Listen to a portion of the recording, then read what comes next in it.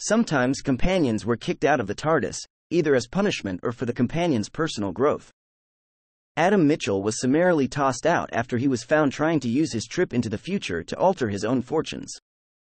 TV, The Long Game, Susan, TV, Flashpoint, Arnold, comic, The Amateur, John and Gillian, comic, Invasion of the Quarks, were more charitably dismissed. The Doctor clearly believed he was doing them good by ending their travels. The Doctor prevented these youths from continuing to travel with them because he felt it would interfere with their natural maturation.